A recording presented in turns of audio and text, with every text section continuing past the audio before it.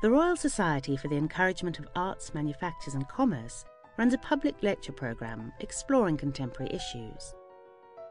Teachers TV has access to these lectures, and today we bring you the full talk by Nobel Peace Prize winner and international conservationist, Professor Wangari Maathai. Wangari is most famous for being the woman who planted 1 million trees in Africa. Tonight she talks about her journey from a small rural home in Kenya to the international stage where she champions conservation, democracy and peace through her work in the Greenbelt movement. We've sent some teachers to listen to her, and we'll hear their responses after the lecture. Thank you very much. I want to thank all of you who have given me the privilege and the honor to come here tonight and share some thoughts with you. Now, when the Nobel Committee decided to award the 2004 prize to the environment, it was sending a very important and a very historic message. And the message was that we live on a planet that has limited resources, but the population of the human species continues to increase. We need to learn, therefore, to manage these resources responsibly, accountably, and we need to learn to share them more equitably. In order to be able to do that, we need to govern ourselves through political systems that allow for the respect for the rule of law, for the respect of human rights, to embrace the diversity that is the phenomenon of the human species, wherever we are. That if we did so, we would be more likely to preempt many of the reasons or the causes of the conflicts that we engage in as members of the human family.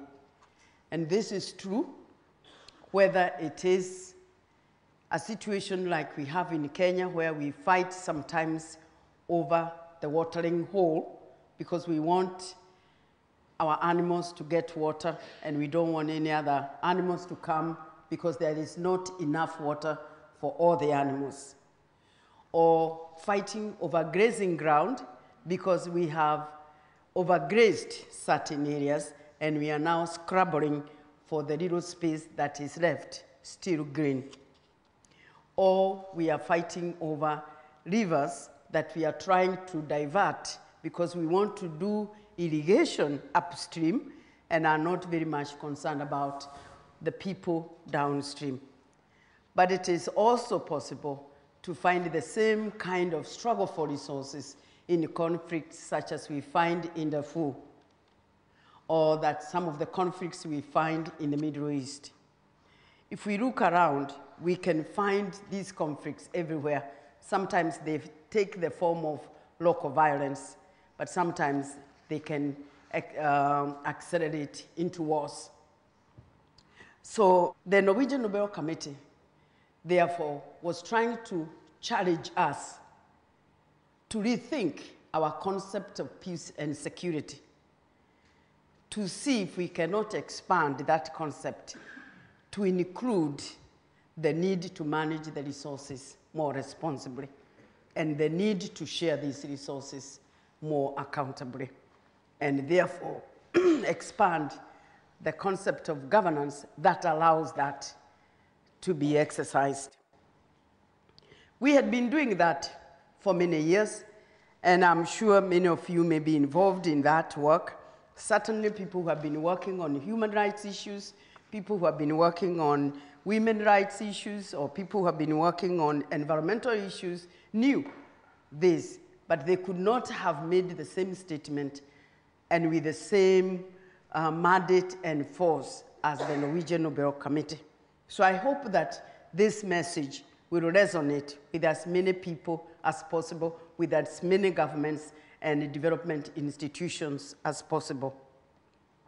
Now, when I started the Greenbelt movement in the mid-70s, I was not thinking of the Nobel Peace Prize. What was on my mind at that time were several things that converged. And one of them was the fact that in 1960, I had the rare privilege of being part of a group of students from Kenya who came to the United States of America, thanks to then Senator John Kennedy, who had gotten together with some of his politicians like Martin Luther King, like Marshall Thurgood, like Andrew Young, and others, to try to open up to America the newly emerging states that we are just coming out of the colonial period. And he felt that by reaching out to Africa, this would be a good gesture. And one way to do it is to encourage students from Africa, from Kenya in this particular case, to America. And I happened to be one of about 300 that actually came at one go and landed in New York, and were sent in many institutions in the United States of America. And I found myself in a small town, which many people cannot find in the map, called Atchison, Kansas. And there I spent 4 years, wonderful years, during the times of the struggle for human rights in America, especially for the black people, the civil rights movement. And therefore, I saw what was happening with Martin Luther King and all the issues that we know about. And that really influenced me a lot and taught me a lot about human rights, freedom, and the need to work for it and to fight for it. The other inspiration, I would say, was from my work. When I left the United States, I went and joined the University of Nairobi, and I joined the Faculty of Veterinary Medicine, and I immediately got into research.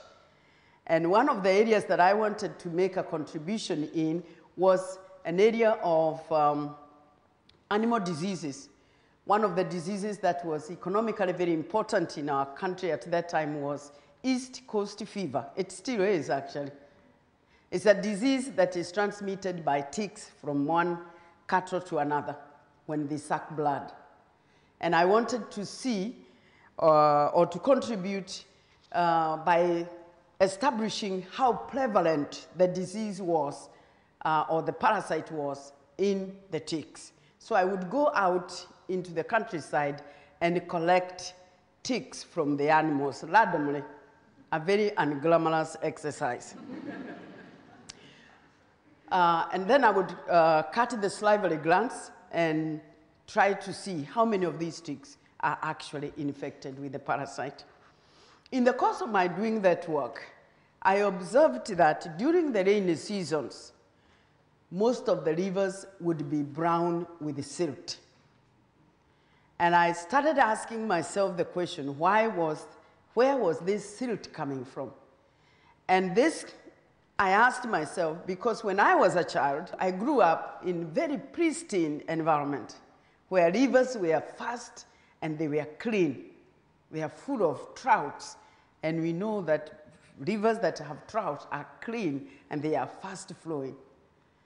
So I started understanding that upstream on the mountains, deforestation had been going on intensively, and that some of these areas were completely bare, but some had been replanted with exotic species, especially of pines and eucalyptus. And these monoculture plantations had lost the capacity of the indigenous forest of receiving rainwater and retaining that water and allowing that water to seep into the underground to replenish the underground water reservoirs. So the water, much of the water was, rainwater, was flowing, fast flowing downstream and carrying with it a lot of silt. So that kind of triggered my mind. The other inspiration that I had was that during the mid-70s, the United Nations decided to have the very first women's conference in Mexico City.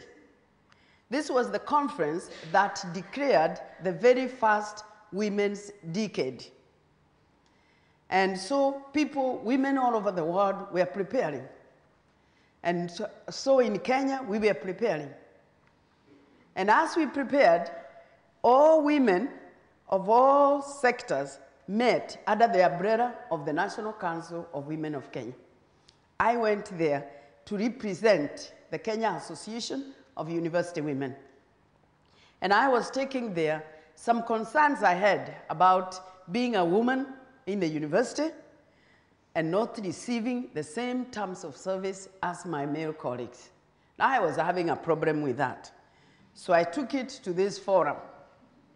But when I went there, I realized that women from the rural areas were talking a different language.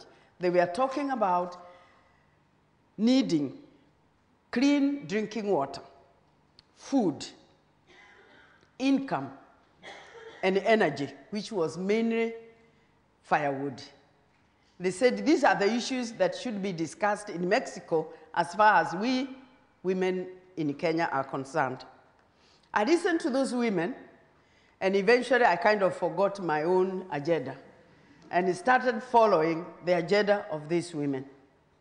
Now, for me, I never went to Mexico, but I know people that did go to Mexico said that in Mexico, water had been identified as a major concern, especially for the rural populations. Water is still a major concern for most of us. But as I was left behind with the women, and I kept listening to their issues, I suggested to them, why don't we plant trees? I don't know why I picked on the tree, but it was actually a magic symbol, because eventually it became a wonderful way to teach people. Because planting a tree is something that is easy. Anybody can do it. Anybody can dig a hole and put a tree inside and water it and take care of it and make sure it survives. So it became a very wonderful tool for me to teach and to take action. And so I told the women, let's plant trees. And they said, we don't know how to plant trees. And I said, well, I don't know either, but we can ask the foresters. So I went to the chief conservator of forests. And I said, at that time, there were about 15 million Kenyans. And I said, I want us to plant a tree for every Kenyan.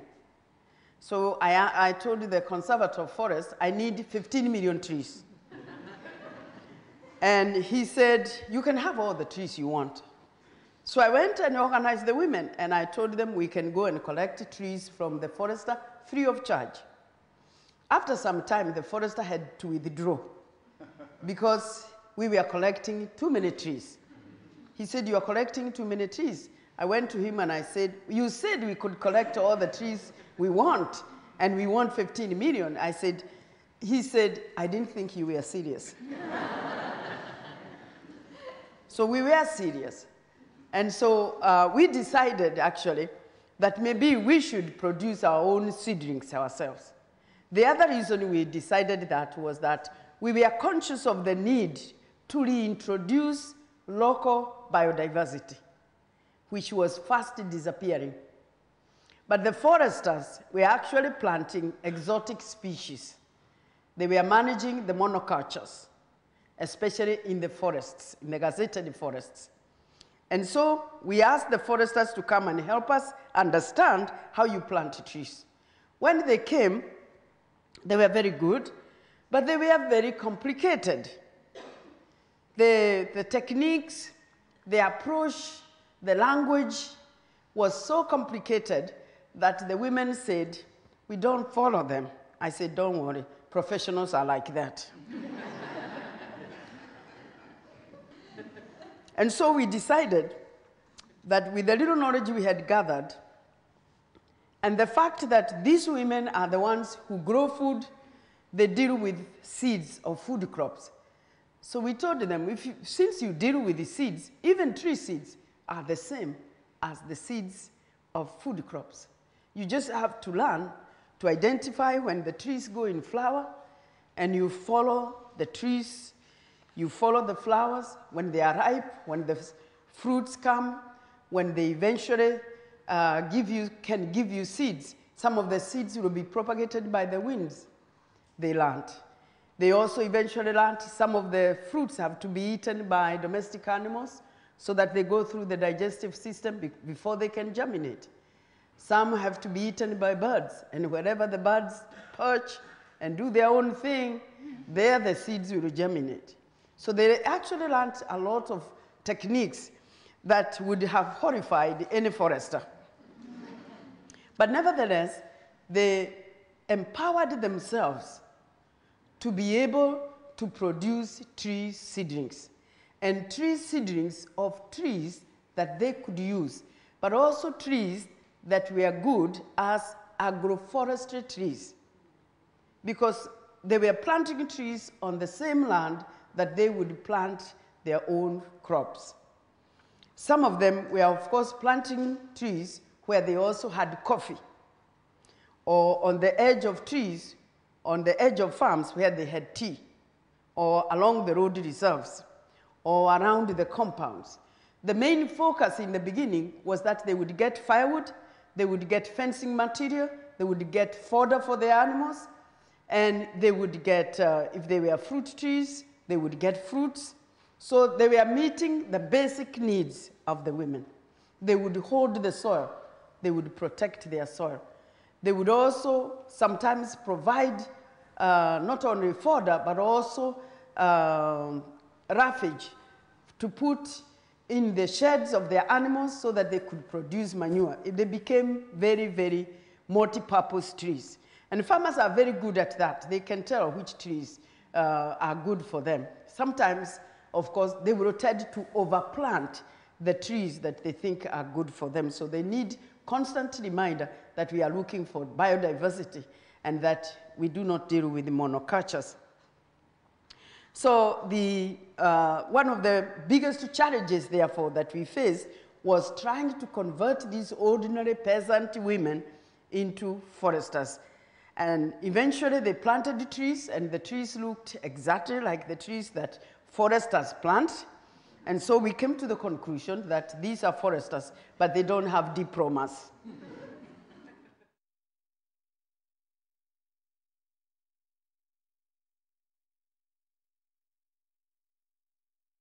Now, the other challenge that we had was that in the course of our planting, we realized that we needed to constantly inform these women. We needed to go beyond just the planting of trees. Why do they have to plant? For whom are they planting? What are the long-term benefits of this planting? Now, it became necessary for us to hold seminars in order to pass this information. And when we started organizing seminars, we got ourselves into trouble with the government, because the government at that time was very oppressive and did not allow people to come together and share information. There was a lot of restriction on the kind of information you pass and how you pass it. And the rule was, if you are more than 9, you cannot meet. But some families are more than 9. So how can you ask for a license to meet as a family? So we decided that we needed to hold these seminars, and we needed to challenge the rule that says you can't. So gradually, we realized that in order to do what we were trying to do, and in order to make it sustainable, we needed to have good governance. And good governance was not being given by the government. We understood that good governance has to come through the pressure of citizens. And so we started empowering ourselves with information. And we had a very interesting series of seminars. And in every seminar, we would have 3 sessions. The first session, we would say, what are the problems we face as a community. And we would list all the problems we face, and there were many. In one sitting, I remember we put down 150 problems. And I said, you got problems. The next session was, where do you think these problems come from? And there we would really tax ourselves, trying to find out how all those problems came to be. And it was a very difficult but very essential session, because this is a session where we realized that people needed to understand that many of the problems they had listed were of their own making, even though the greatest culprit was the government. The government was constantly being blamed for everything that was wrong.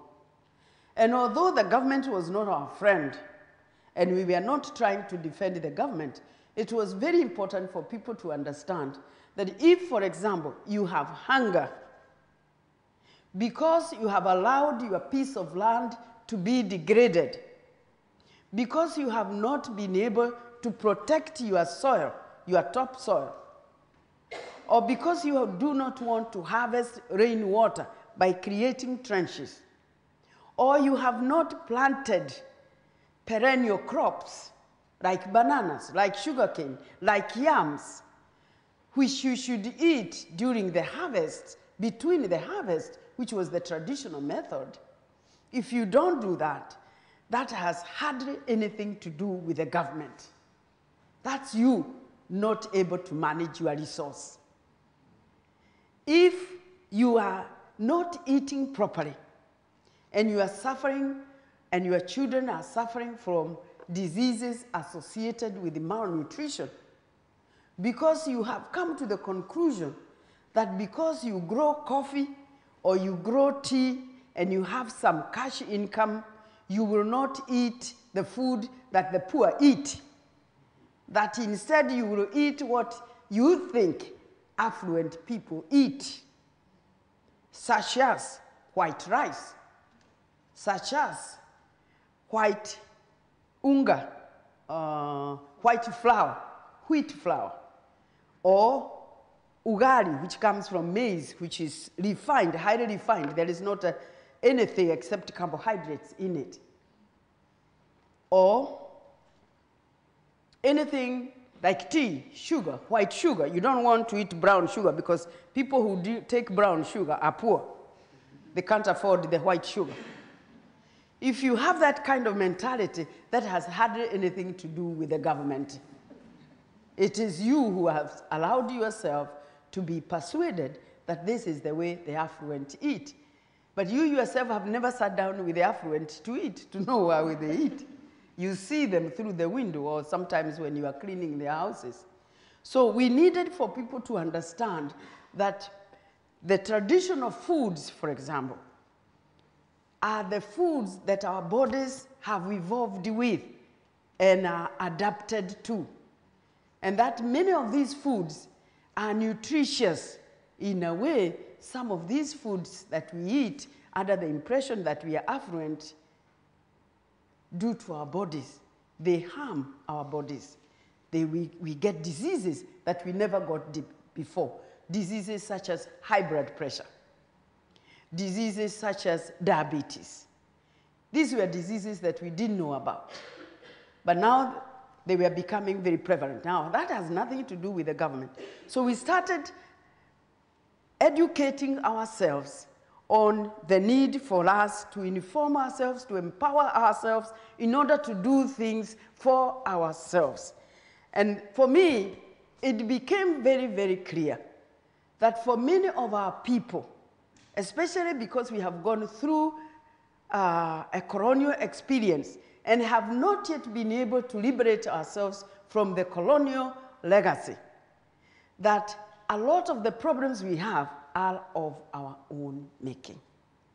And when people come to help us in form of aid, for example, sometimes we become so dependent on them that we completely lose the sense of self-reliance, which no matter what you do to people, if they are that disempowered, that they are not self-reliant, that they cannot think for themselves, that they cannot rise up and do things for themselves, you are wasting your time. In fact, you are contributing towards the problem.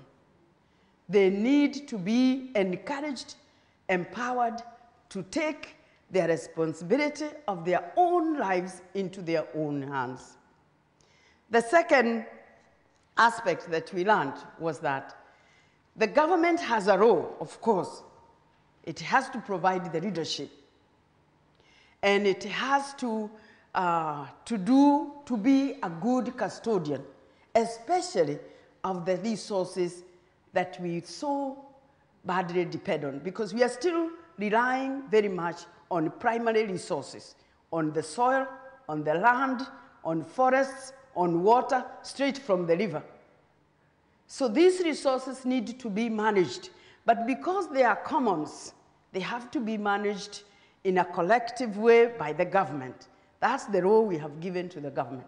We did not give the government the role of enriching themselves.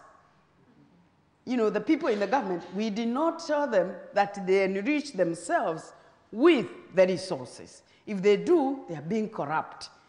And what we do when people are corrupt is that we vote them out the next time elections come by. So this process of empowering was extremely important. So the final session was usually, what do you think we can do? So we would list down all the things we need to do.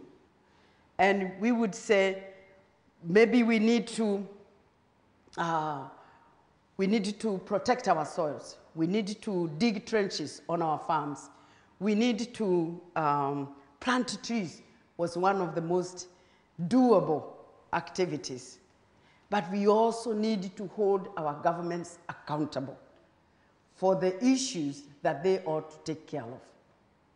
And that's when eventually the movement became not only an environmental movement, but a pro-democracy movement, and joined other pro-democracy movements to try to break the closed society that had been created, especially during the administration of President Moi. And this was to last for 24 years. It was not until year 2002 that we eventually were able to remove that government, but it was due to these many years of trying to empower citizens so that they can take life, their own responsibilities, including holding their governments accountable, which is an extremely important part of our empowering this region. Now, we also, as a process, became very involved in advocacy issues. And some of you may have heard about us in advocating for free space in cities, free open spaces, green spaces, protecting forests, protecting rivers, protecting watersheds, all these commons which in many ways were being privatized by the people in power. Some of you may remember the Uhuru Park was one of our celebrated sites where we stopped the government building a 62-story skyscraper. And some of the arguments we had were, Nairobi, you can hardly get water on the 4th floor. How will you get water on the 62nd floor? And we had been advocating, even with the international community, to stop doing business, this kind of business, with our leaders, because this was nothing but to promote one's ego. It wasn't going to do anything. Or it was going to be a conduit for siphoning resources that were intended to build it. And then it would be built, it would not be complete, it would never be used, it would probably be still standing there as a half-done building. But the resources will have been spent. And it is actions like that, as you know, that has put Africa in huge debt. Because our leaders would come here, or would go to the World Bank, they would borrow money, they would come and have such white elephants, some of which never left the ground, and the money would be used. The money will have been borrowed in the name of the people, but development is not done, so people don't benefit. But it is the people who will eventually pay for those debts. As it is today, we are still paying those debts, some of which were incurred by leaders whom we didn't want. We were trying to get rid of them. But some of them, we couldn't get rid of them because they were being supported by the same governments who are now telling us we owe them. Very, very unfair. That's why we are saying we need to educate people, especially in the developed countries where we owe debts, to educate them that it is not as if Africans are being irresponsible, that they don't want to pay the debts. But one, we should remember that the circumstances under which these debts were incurred. And both sides, the lender and the borrower, were at fault. Secondly, these debts have been paid more than twice, sometimes more than 3 times. But we still can't catch up with them because of the way the structure, the interest rates were structured. So it's almost as if they were structured to ensure that we would never stop paying. That's unfair, that's unjust, and that's why people are saying these debts are illegitimate. And it doesn't make sense to hold a person or to hold a people with such a rope around the neck, and then on the other side, you are giving them aid. It doesn't make sense. So we became advocates of such issues because of such debts, the government was allowing, for example, illegal deforestation. In order to make money, the government would literally allow its own people to die so that they could service the debts. Because if you don't service those debts, you will be in trouble with the developed countries and the World Bank. So children are allowed to die because there are no hospitals, there are no drugs, because we have to pay the debts. I think that this is something that really needs to be addressed very seriously. But as I say, quite often, the whole story is not told. So people are given the impression that Africans just don't want to pay the debt. They are an irresponsible lot. They borrowed, but they don't want to pay. And of course, psychologically, you feel like, what kind of a person is that? If you borrow, you pay. That's the rule of the game. Yes, but do you really want to be paid 1,000 times over? And it is for that reason that we had even campaigned in the year 2000. I'm sure some of you were involved in the campaign to cancel those debts. In the year 2007, we said we come from Abrahamic religion, and the Jews, every 50 years, they would say, it is time to celebrate. It's time for a jubilee. And at this time, we forgive all debts. We free the slaves. It is all there in the Bible, if we believe that book. I want to quickly let you know that one of the campaigns that we are involved in right now is a campaign to get rid of plastics for packaging. And this morning, I saw somebody pushing a campaign like that here in Britain, and I was very impressed because it's part of the consumer mentality where in Kenya, everything gets packed in very thin plastics. And they're so thin, you can only use them once. And when you go home, you tear them. You don't even open. You tear them and you throw them in the waste paper basket. And they end up in dump sites, in drainages, on trees, in the soil, even in stomachs of domestic animals. Those of you who have been to Kenya, it's an unsightly thing. So we have been trying to plead with the government to have these excess packages removed from the environment. And I am very pleased with some governments have had our campaign, and they have decided they will do something President Kagame of Rwanda woke up one morning and he said, I don't want to see a piece of plastic in this country. And he himself took up the broom and started sweeping.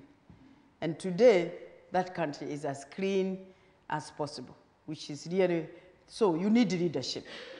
Recently, Tanzania did the same. You would think Kenya would be the first because we are doing the campaign from there. But, you know, as usual, they are always the last.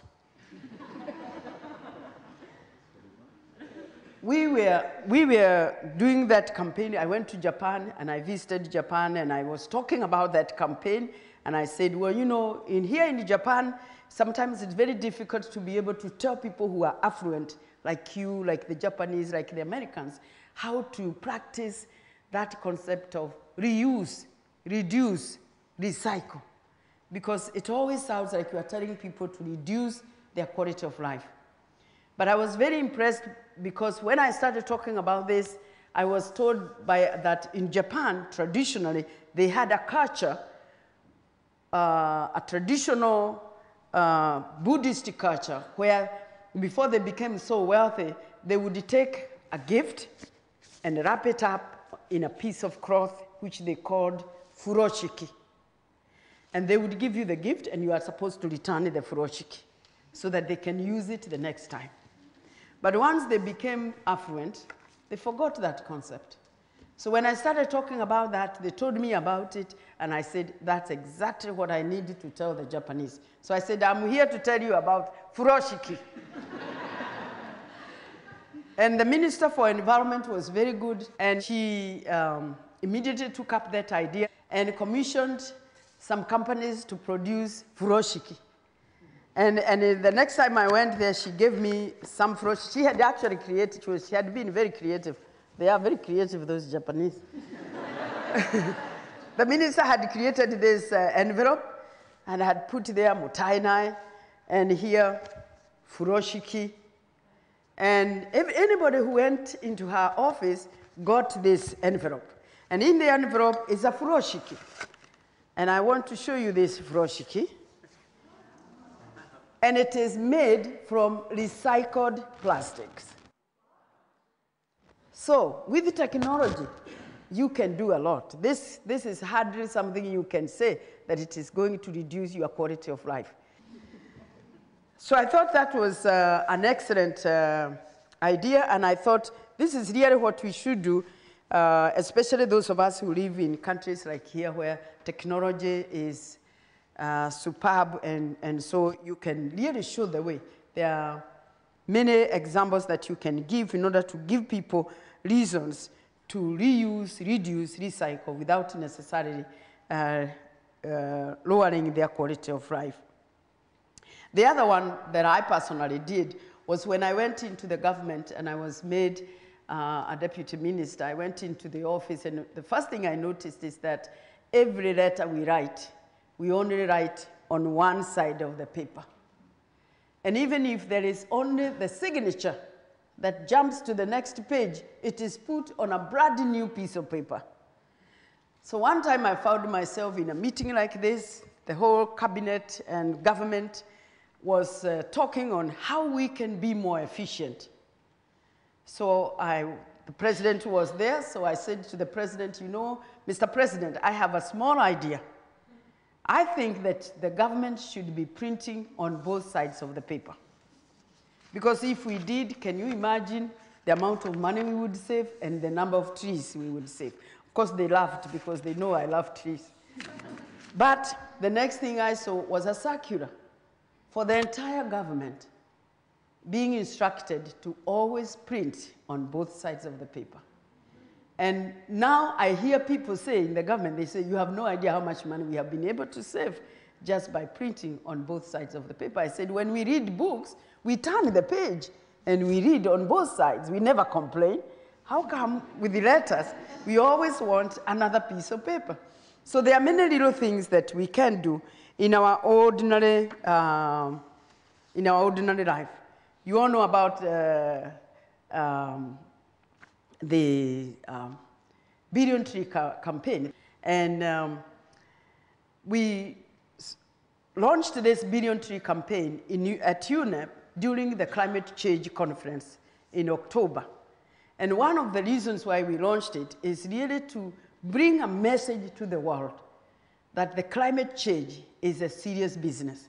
And I'm very happy that at least now we are listening to the experts, and the experts are telling us it's no longer maybe, perhaps, they are saying 90%. It's the activities that we humans are carrying out that are causing that problem. And with that, we can be persuaded to do something. Those of us in the tropics can plant a lot of trees, can save the standing trees. It is for that reason that I agreed to be the goodwill ambassador for the Congo forest ecosystem. Because in my opinion, especially with the climate change, we need to help, we need to protect the trees that are standing, and especially the trees in our major forests, the Amazon, the Congo, and the Southeast Asia forests. We need them. They don't need us. We need them. And we can encourage our governments, we can encourage our, especially ministers of environment, to truly commit themselves to helping governments in that region to save these forests. The logging that is going on, both legal and illegal, is going on not because the pygmies who live in those forests want to make money, but because companies, most of them located in northern industrialized countries, are interested in the timber there. We need to raise our awareness so that it can become immoral for anybody to go there and log, take advantage, whether it is taking advantage of the corruption of the government, or taking advantage of the ignorance, or taking advantage of the inability to protect. But it ought to be a concern to all of us that those forests are protected.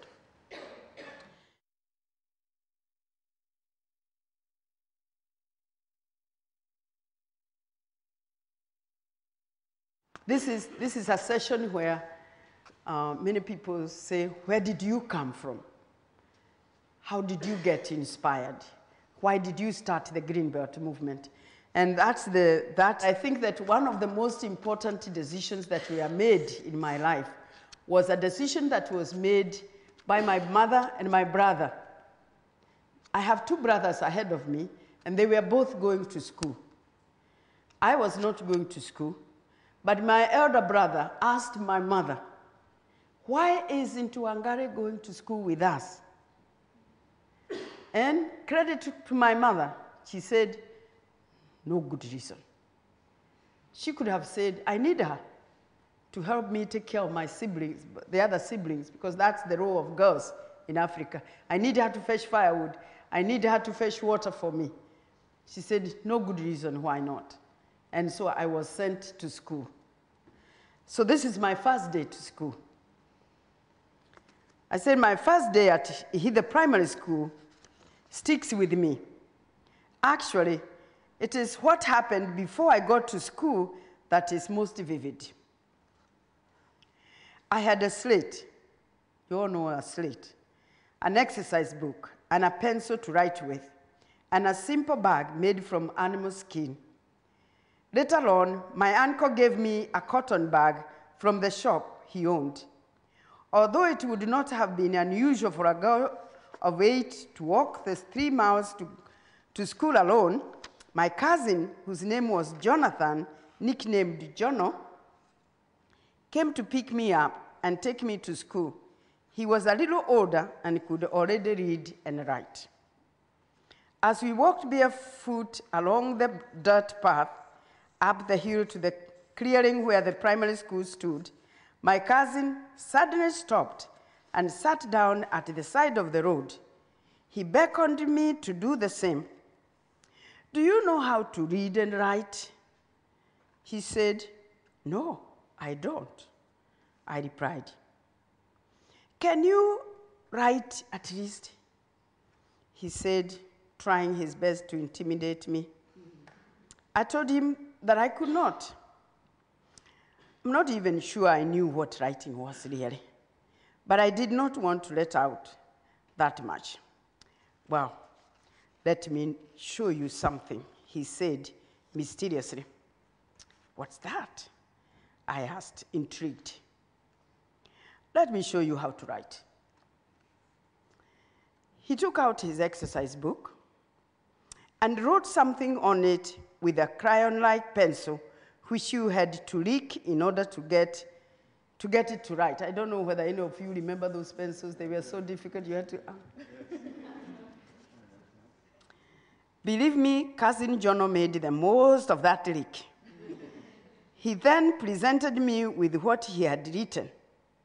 Now, of course, I couldn't understand what he had scrawled on the page, but I was mightily impressed. "Wow, so you can write?" I said, my eyes widening. My cousin nodded and then did something I thought was miraculous. He took an eraser out of his bag and rubbed out what he had written. The writing simply disappeared. I had never seen an eraser before, and it seemed like magic. "Can you do that?" he asked me, with more than a touch of pride. "No, I can't," I replied sadly, thinking my cousin was some kind of a genius. "This is what you will learn in school," he said. And with that, we continued our journey. Now, I never forgot that day. It was a great motivation for me. How I longed to be able to write something and rub it out. When I finally learned to read and write, I never stopped.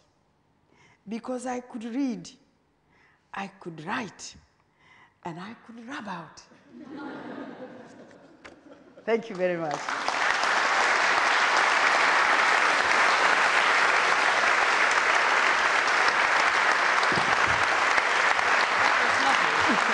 We'll take some questions.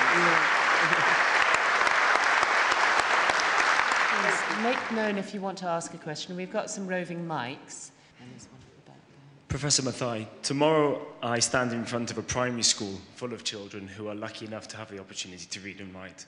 I wonder if you could give me the message to give them tomorrow. I wonder what that would be.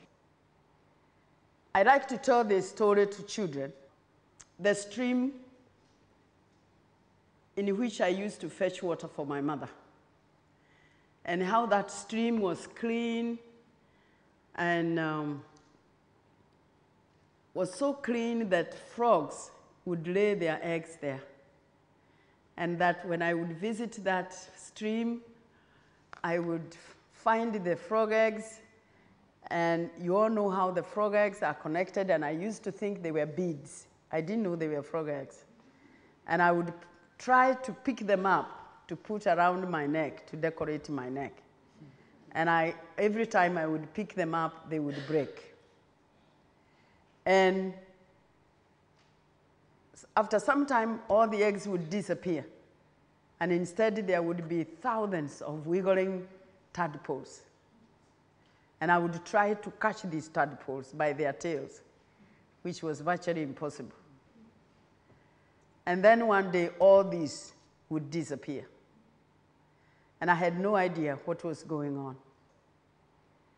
I like to tell this story to children because I like for them to imagine how beautiful the environment can be and how that environment can disappear if we don't take care of it. I wanted to ask you, what would really help your world from our standpoint? What could we give you? I mean, is it the Live Aid? Is it the money? What could we give you that would help? I know that there is a lot of confusion sometimes on what does Africa need from the developed world. I think a lot of the images that Africa is presented with, both herself and on her behalf to the international world, is very disempowering. Because perhaps the press knows that they cannot sell the good images. People used to tell me, nothing good comes out of Africa. Everything is, that comes out of Africa is bad. And I used to say, well, I'm not bad. And I come from Africa, I'm good news. But I think that the governments in the developed world know exactly what they are doing to Africa. Governments know that those debts are illegitimate, those debts should be cancelled. But they will not do that. Maybe the people of this part of the world should be asking their people, why not? How do you deal with people who oppose you? Presumably you have encountered some corrupt politicians who don't want you to succeed. And my second question is, you enjoy a very high profile now internationally. How do you manage your own ego? Thank you. We cannot give up hope. And for the sake of our children and their children, we must continue to struggle. At least now, we will not have the powerful governments giving us excuses that science is not sure. At least science is now almost 100% sure. So we must put pressure on our governments to do whatever is needed in order to reduce the damage that we are doing. But most of all, let us educate each other and let us do even the little things we can do. What do I do with my ego? Fortunately, I'm not perfect.